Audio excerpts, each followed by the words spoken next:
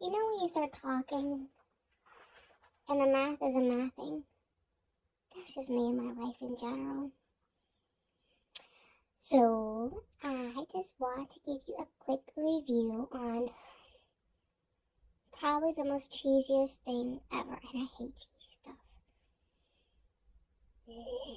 I hate cheesy stuff. But I can't help but fall in love with this. I'm not going to say queso because queso sounds better than cheesy. But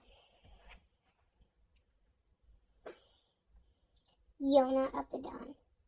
Because, like, why the fuck not? Anyways. I mean, just on how you won. Hack. My hack. I'm going to claim him as mine. You know what? He set the goal, the standards. For boyfriend material. Oh. Like, you are childhood best friends with a princess. And she has a crush on somebody else. This trifling ass motherfucker who doesn't even deserve to be mentioned. But anyways, you see that your girl, the one you have a crush on, is being harassed by somebody else, right? And at first you're just like, no, I'm not going to intervene. She's a big girl, she could defend herself. And you see that she is trying to defend herself. And it's not working.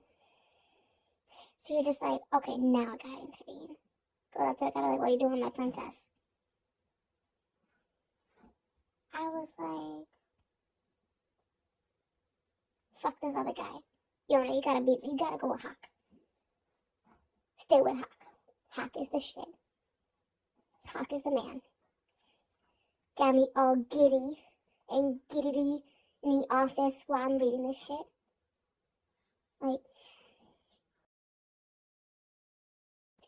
so, like most other animes, I've actually watched the anime first before reading the manga, and, like, most of these beautiful ass works of art, they stop after a certain episode, and they don't continue.